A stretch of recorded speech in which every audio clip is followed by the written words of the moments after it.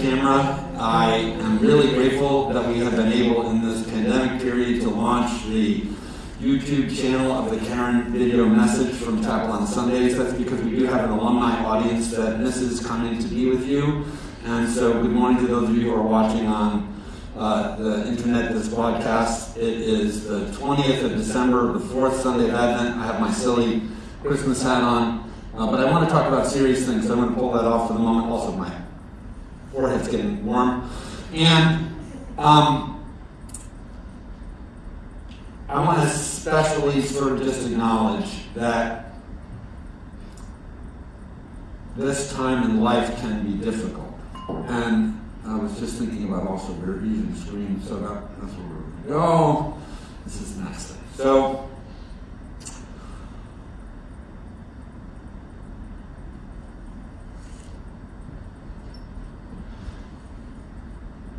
where to start? Being in treatment.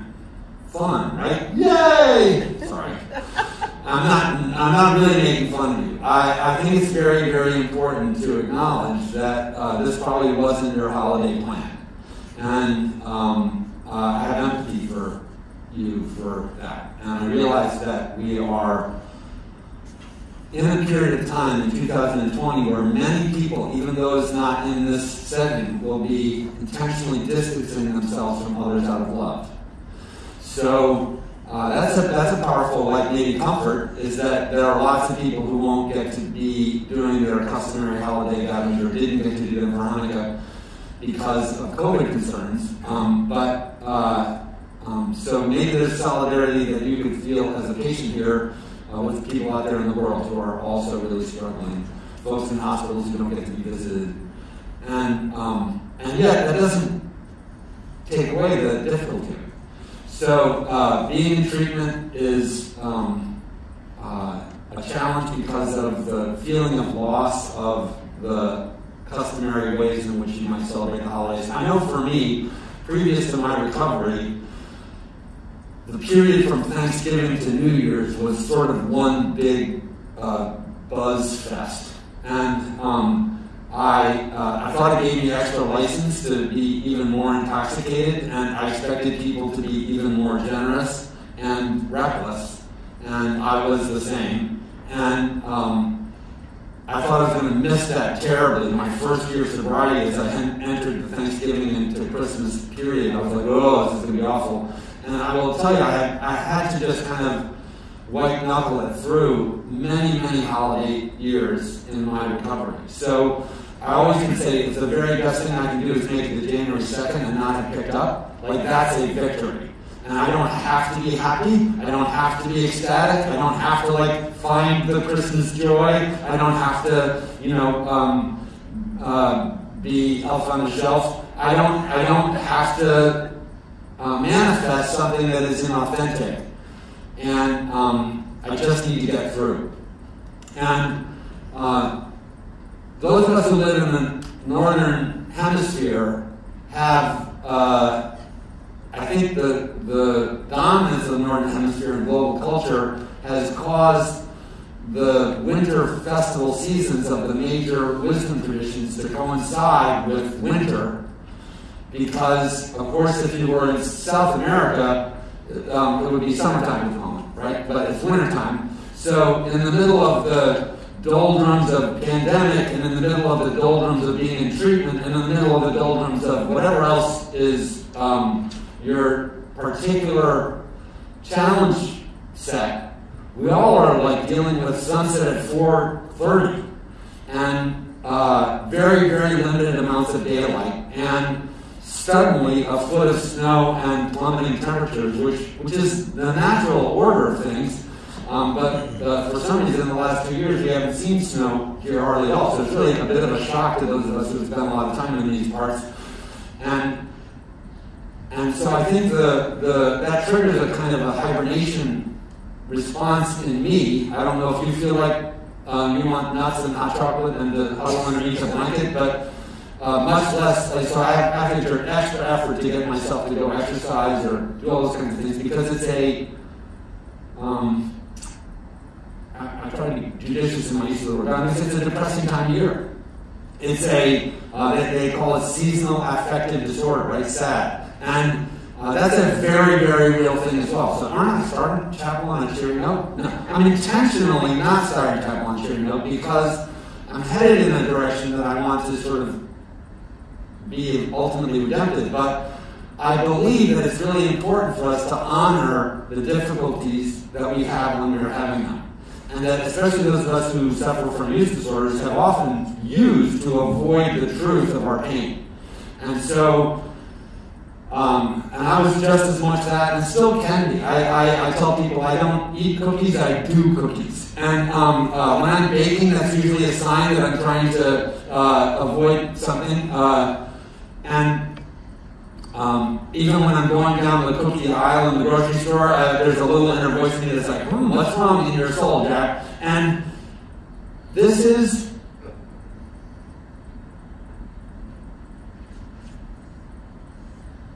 time of year, there's this unbelievable tension between the expectations that are laid on us by holidays and by society to be festive and celebratory, and the realities that we face. And I think in this year, and for you in this circumstance, especially so. So if anybody's in a bah humbug mood, I totally get it, and I'm happy to have you be here, and be as bah humbug as you need. And I wanted to share a very important teaching moment for me about winter and for me, my Christian tradition, the Advent Christmas cycle. And for those of us who are in other wisdom traditions or no wisdom tradition that we think of at all as our own, the Northern Hemisphere's climatological dynamics can still cause us to think and feel about these movements, and the world is in such a dark place. Anyway, I was thinking about what it would have been a year. It would have been 1997. And yes, I was a much younger man at that time. And I had a dear friend, I was in seminary in Washington, D.C., and I had a dear friend. We were kind of an odd match, but she was a brave and courageous seminarian who had decided to locate herself in, to think about the quadrant, Northeast D.C., in a very, very difficult kind of a neighborhood. As part of her, she was almost living like these monastic to live in the context of people suffering. And I was interested in that those decisions that she had made to not live on the dorm campus in the relative privilege and comfort that we were in Northwest DC, but instead to pick a really tough neighborhood. And so I was going to spend the day with her and kind of see what her world was like. And she took me first to stop in at the place where she had also gotten a part-time job, which was at the time the nation's largest in-city homeless shelter, right near the Capitol in D.C. Kind of a blighted, grim neighborhood. But I was curious about us going there, and she sure did not look the part of a person who would be hanging out in that particular environment. But I think that reflects my own prejudices and stereotypes. Anyway, I'm with her. Her name happened to be Faith. And I'm with Faith. I'm down there in D.C. It's 1997. I've got Christmas stuff on the mind. And she says, I just need to go in and pick up my check or whatever. And so we go in, and there's like a glass security desk, and you have to be buzzed in if you're in the know. And she said, can I just leave you here in the lobby? I'm just going to run and I'll be right back out. And I said, sure. And so she gets buzzed in, and then I'm standing there, and I'm kind of taking in the whole situation. And I feel like I'm in a law enforcement setting or something like that. It was really pretty cold and stark. But the one thing I thought was interesting is they're on the counter, they had Christmas cards for sale. And it was a fundraiser for this extraordinary not-for-profit effort to sort of care for people in very, very difficult circumstances. And so I was like, Christmas cards, well, that's interesting. So I picked up the Christmas cards, and on the cover of the Christmas card, there was an image which has burned itself in my brain, and I will never forget. I sought to try and find one of these cards somewhere. They might be in boxes I have in storage somewhere. But anyway, the card was of a couple in front of a trash can fire. Very stylized, not a picture, but like a painting. It was very clear. There was a trash can fire in the street, and there was a clearly meant to be depicted as persons without housing couple holding a baby. and a star in the night sky.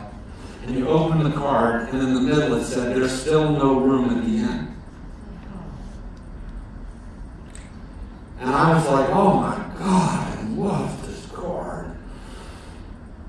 Because it spoke a truth to me that I really didn't want to entertain, but I did it in such an elegant and beautiful way. And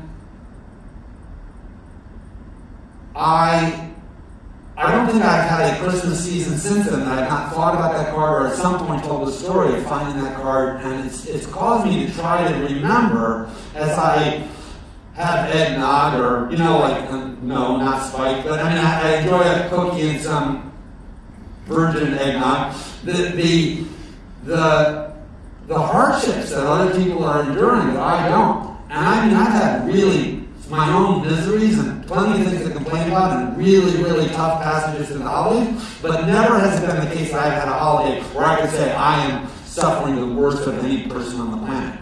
And yet I feel like often, sometimes when we are in the midst of our own suffering, our own suffering seems highly magnified. And we become sort of really distressed, and it's like, oh, everybody's got to know. I'm like hurting over here. Hey!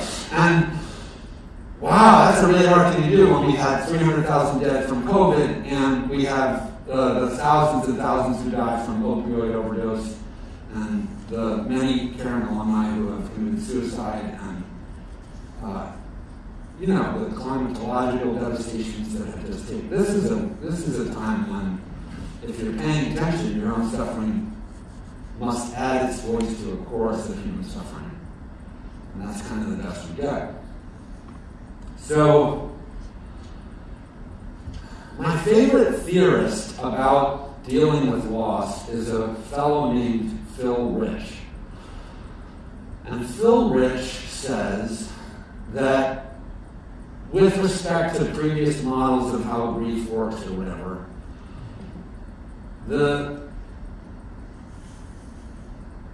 the deficit of many charted paths through grief is that they orient themselves towards the outcome, which is some sort of acceptance or resolution, like, yay!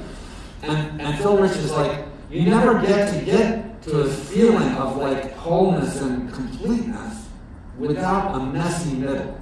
Grief requires its due diligence.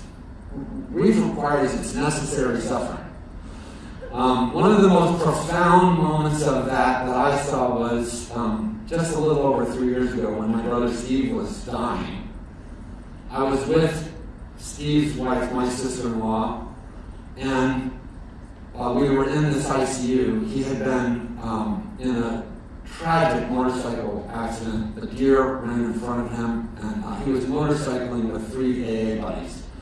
Because he was sober, and it was just like a terrible interruption in his life. He had major brain injury, but was on a ventilator, had all this orthopedic surgeries. They were trying to decide what we were going to do. In a few days, we would disconnect life support, and eventually he would just drift away. But anyway, this one moment, there was a chaplain who had come in. Of course, I'm like the chef in the restaurant, so I'm really critical of other chaplains. But anyway, there's a chaplain who comes in, who completely was the clumsiest chaplain I've ever seen, especially when he found out I was a chaplain. He was like almost backpedaling out of the room.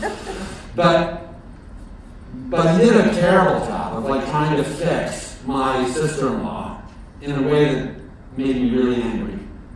And shortly thereafter, the neurosurgeon came in and showed us the brain scans and was explaining what this diffuse axonal injury diagnosis was. And basically telling my sister-in-law, like, this is really not going to get better. It does not appear to be getting better. In fact, it appears to be getting by the moment worse. And the doc leaves. He was great. Now it's just me, my brother who's there in the room but not responding, and my sister-in-law. And she collapsed into one of these pseudo-recliners in hospital room chairs. And starts becoming almost catatonic, like curling up like a baby in a ball. And she's heaving and sobbing. And I mean, I'm a trained professional, and so like all that kicks in for me in a moment. I'm like, what do I do? And I have this extraordinary impulse to just go and put my hand like on her shoulder and maybe say things like, I love you, and I'm here, and I'm doing those things which I'm sort of trained to do, which is don't explain, don't try to make it better, just like ride the misery pony, because this woman, poor woman, needs to feel this unacceptable, miserable truth. And all of a sudden, there had been a ICU nurse. Gosh, it's going to kill me that I can't remember her first name. Allison.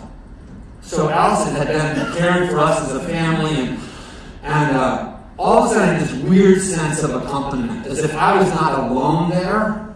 But what had happened is Allison had come into the room behind me, and she had kneeled and sort of put her presence right around me. She had not really touched me, but she might as well have had her hand on my shoulder, and I had my hand on my sister-in-law's shoulder. And she joined the moment. And I wrote her a letter after this whole thing went down about how she was my chaplain and our chaplain, even more than the chaplain was. Because she did not come in and try and fix it. She didn't come in and try and make it better. She didn't come in and pedal back out because she was afraid of the spirituality that was already there in the family. She just joined in the middle of the pool. And interestingly, the day we disconnected the life support from my brother was a Sunday. She was supposed to be off. And all of a sudden I turned around and there she was. This poor, unboundary ICU nurse comes in on her day off to be with this family that she had met with in tragedy. God bless that woman. So,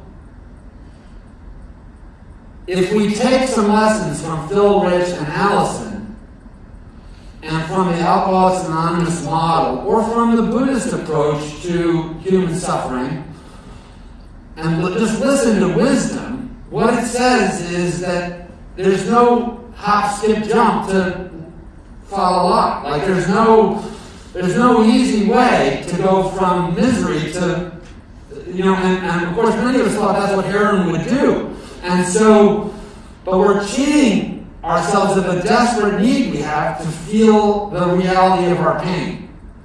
And if you look at the 4 through 9 chunk, the middle passage of the AA 12 steps, they include an unpacking, first of all, of who I feel harmed me, and then, ultimately, an honest look at how my behavior has affected others. That's not because I intentionally harmed other people. I really didn't. I'm sort of trying to be a nice guy. But I had to look in my recovery journey at how painful it was for people to hear me say, it's my weekend, it's my money. It's like, I'm not on the job, I'm not hurting anybody. Those kind of, which came across, shockingly, as very self-centered. I was really, my behavior as an addict was terribly self-centered and hurtful to other people. Don't raise your hands. I know you're all different than I was. But it's only in an honest engagement with the reality of the harm that I can find an authentic passage through to some kind of sense of greater wholeness. And the truth about these things is, post-COVID, people keep talking about going back to normal. But I will tell you, my wisdom from 20 years of chaplaincy and 30 years of sobriety is going back language is unhealthy. Because that means we didn't learn anything from what we've been through. So I don't need to get back to some previous day. I will never view hand hygiene in the same way. I can assure you that. And I hope you won't either, right? So even if we get to the point where we don't all have to mask and be super cautious, I guarantee you I will be washing my hands more for the rest of the days that God gives me. And so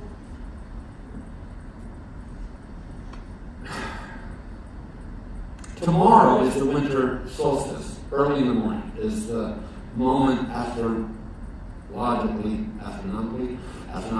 where the turn happens in the orbit of the Earth and the Sun, and we find the shortest daylight passage in tomorrow's daylight window, very similar to today's, but the changes are short at the outswing. So very gradually, little by slowly, days will begin to lengthen again.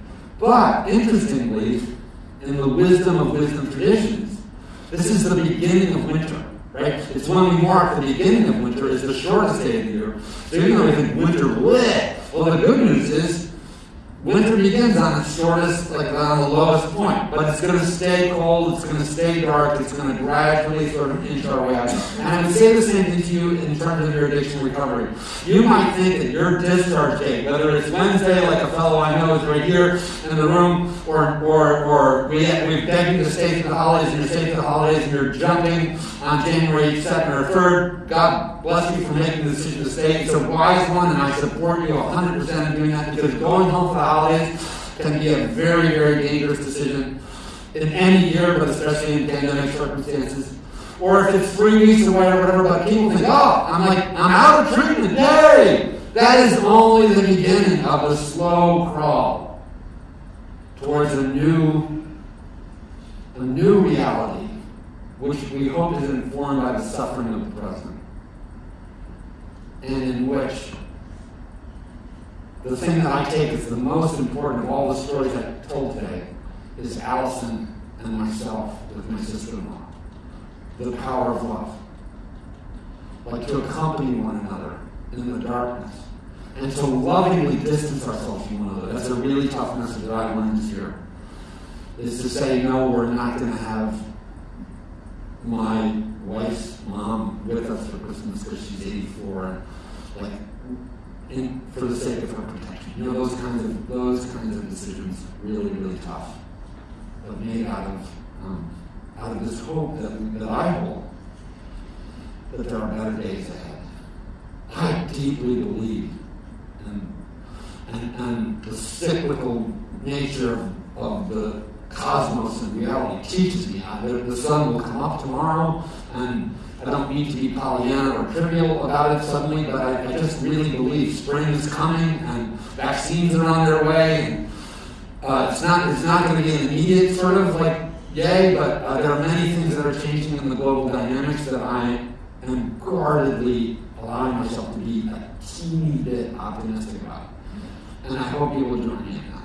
And find hope for yourselves in your emergent recovery. Because I never thought I could stay sober for a day or a week, but one day at a time. I haven't had a drink in almost 32 years. And so I offer you that as a weird fact, but also as a dangling possibility for you, that you could enter the journey. And even if you're a relapse patient, you've tried this multiple times, that's all teaching, right? That's all learned from the past and integrate in a decision that you make in the present. So let's do the last day before winter, and the first day of winter, and the second day of winter, and the third day of winter as best we can. Let's do it as charitably with one another. And when you see one another in a time and place of suffering, please don't fix, just accompany. Right? If one of your peers is suddenly bleeding, or you go to consequences group or whatever, it may not be the time to tell them exactly what they did wrong, or exactly how they should fix it, or how they should understand it, or whatever. Nor is it terribly helpful for you to suddenly jump on the other side of, the law enforcement people are horrible, or whatever. Like, all of that is way too cerebral when the deep needs of our heart are to just be heard and be loved. So I offer that to you on our December 20th Blue Christmas observance on the fourth Sunday of Advent. And I pray